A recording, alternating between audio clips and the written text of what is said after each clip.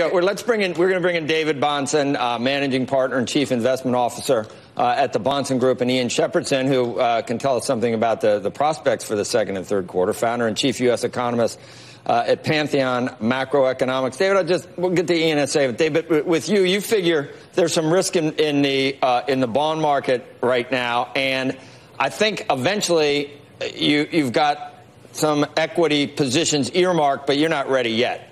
You'd go very slow and just watch the actual pandemic play out because the market's just going to be too volatile at this point?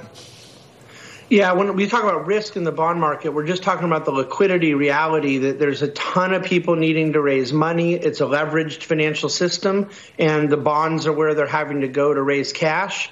And so you're getting really wide spreads, and I think prices that don't reflect anything close to reality. So that bond market distress is what you would expect when there's a kind of run on assets, and therefore it's trickling all the way through.